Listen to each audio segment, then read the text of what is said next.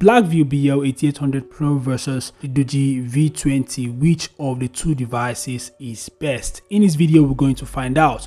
But before I move on, I'd like to thank you guys for your support. We recently hit 8,000 subscribers. The milestone we're aiming for is 10k subscribers, and I'll probably do a giveaway once we hit 10k subscribers. But once again, thank you guys for your support. And if you're new here and you wish to support the channel, all you gotta do is subscribe. It is absolutely free. So without further ado, let's continue with the video. So both the Blackview BL8800 Pro and the Doogee V20 has rugged designs, but the Doogee V20's design is very different. A lot of you guys may not be aware that the Doogee V20 has two design variants. There is a carbon fiber texture finish variant, and there is another variant that uses AG Frost tech to achieve a glossy textured finish. At the back of the Blackview BL8800 Pro, there is a camera module that houses different camera lenses and a flash. At the back of the Doogee V20, there's a module that houses different camera lenses, a flash,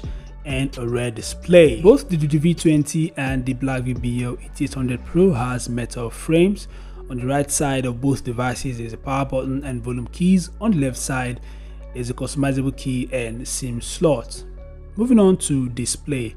So the BL8800 Pro has a 6.58-inch Full HD Plus IPS teardrop display, while the Doogee V20 has a 6.43-inch Full HD Plus AMOLED dot display or punch hole display. The BL8800 Pro has a taller display definitely, but the Doogee V20 has a much more better panel. As we all know, people prefer AMOLED to IPS. Both devices has Gorilla Glass protection. The BL8800 Pro and the Doogee V20 are powered by the Dimensity 700 chip, which means the performance of both devices would be very similar. The BL8800 Pro has 8GB RAM and 128GB storage.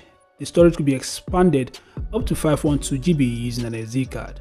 The Doogee V20 has 8GB RAM and 256GB storage. The storage could also be expanded. As you can see, the Doogee V20 has a much more bigger storage than the BL8800 Pro. So moving on to cameras, the BL8800 Pro has quad cameras, a 50MP main camera. It is a Samsung ISOCELL GN1 sensor, followed by a 5MP and a 2MP depth camera. It also has a separate thermal imaging camera. The Doogee V20 has triple cameras. It has a 64MP main camera, a 20MP night vision camera, and an 8MP wide angle camera. Both devices has a 16MP front camera. Both devices ships with the Android 11 OS, and I think Doogee will receive the Android 12 update, but I haven't actually confirmed it. There's no word from Blackview about the BL8800 Pro receiving Android 12.